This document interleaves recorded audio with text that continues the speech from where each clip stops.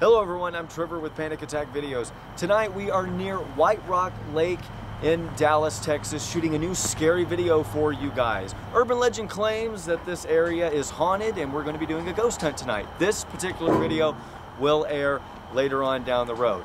But exciting news this week, we've got a brand new video coming out later this week.